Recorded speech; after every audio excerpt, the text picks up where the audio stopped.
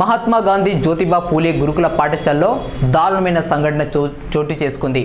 ఏమైందో ఏమో తెలియదు కానీ రాత్రిపూట ఒక విద్యార్థి హర్షను వర్ధన్ అనే 5వ తరగతి విద్యార్థి రాత్రిపూట తలుపుల దగ్గరే పడుకున్నాడంట. తర్వాత ఏమైందో ఏమో కానీ తెల్లారుజామున సోమవారంకే అతన్ని ఎవరో దండుగుడు వచ్చి 3 పోట్లు పొడిచి పారిపోయాడు. పక్కనే ఉన్న విద్యార్థులు అది చూసి కేకులు వేయడంతో చుట్టుపక్కల ఉన్న స్థానికులు వచ్చి అతని పొడిచిన పోటును ఉన్న కత్తిని తీసేసి బైసా అనే ఏరియా ఆసుపత్రికి తరలించాడు. గవర్నమెంట్ గురుకుల పాఠశాలలు ఏర్పాటు చేయడమే కాదు, దాని చుట్టుపక్కల కూడా భద్రత కల్పించి ఉంటే ఇలాంటి దారుణం జరిగేది కాదని స్థానికులు చెప్పుకొస్తున్నారు. మంచు కడిగిన మల్లెలము పిల్లలమంటి